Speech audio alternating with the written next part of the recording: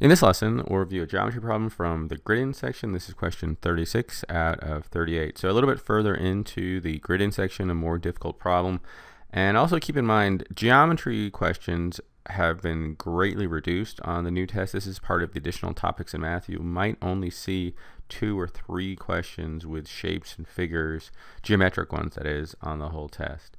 So let's take a look. We have point P as the center of the circle in the figure above. What is the value of x? And so here's x. This is a central angle.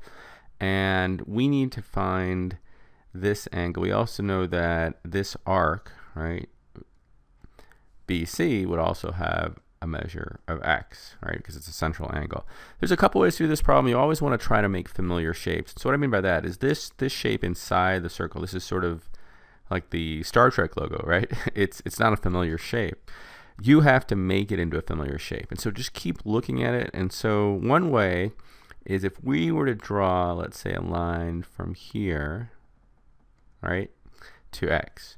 What have I drawn? Well, that's just another radius. And so if that's a radius, we know here, this is a radius and this is 20. So we know that this angle here must be 20 degrees. And now I have a familiar shape. Not only do I have a triangle, I have an isosceles triangle, right? Because these are both radii, and so we can figure out the third angle right here.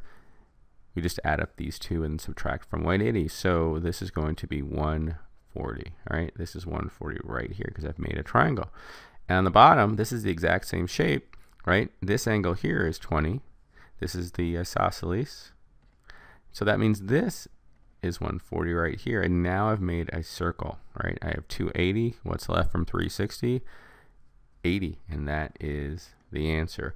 Another way of doing this, if you happen to know, just to review, we know a central angle x will always correspond with the degree measure of the arc, right? It's always the same.